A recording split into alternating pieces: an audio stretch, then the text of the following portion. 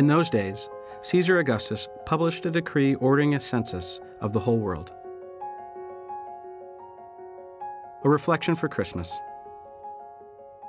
When our son was growing up, every year during the Christmas season, we would set up a simple creche with Mary and Joseph, and Jesus, and all the usual Christmas characters.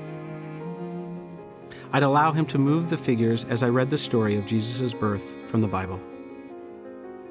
One day, when he was around 4, he came to ask me to read the story to him again. I was in the middle of something, so I told him to go and set up the creche and I would be over. When I arrived a few minutes later, I found he had set up all the figures, but that our globe was sitting right in the middle of the scene. Thinking he was being silly, I told him the globe needed to go before I could read. Looking disappointed, he returned it to the shelf, and I began to read. In those days, Caesar Augustus published a decree ordering a census of the whole world. He tugged at my sleeve and asked, "Now can I get the globe?" Already at the age of 4, he had intuited a central theme of the Christian gospel.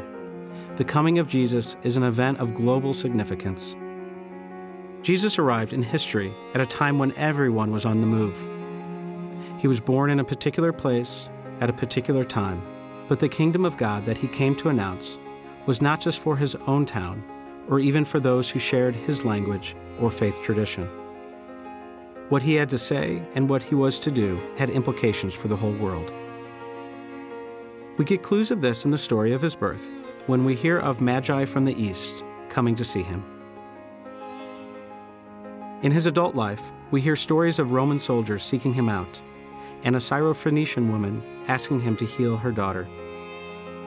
In the decades immediately following his death and resurrection, we know that news of Jesus quickly spread all around the Mediterranean Sea, into Ethiopia, perhaps even as far as India.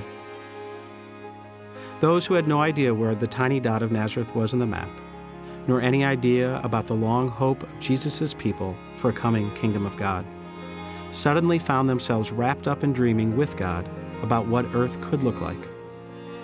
A place where the hungry would have enough to eat, where the sick would be healed and the suffering comforted.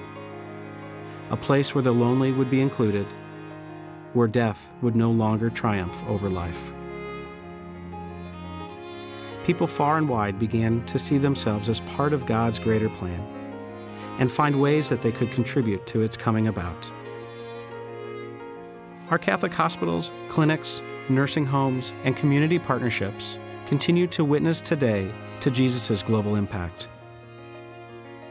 The diversity of our associates and patients and residents is a sign that the kingdom of God that Jesus inaugurated is still powerfully alive.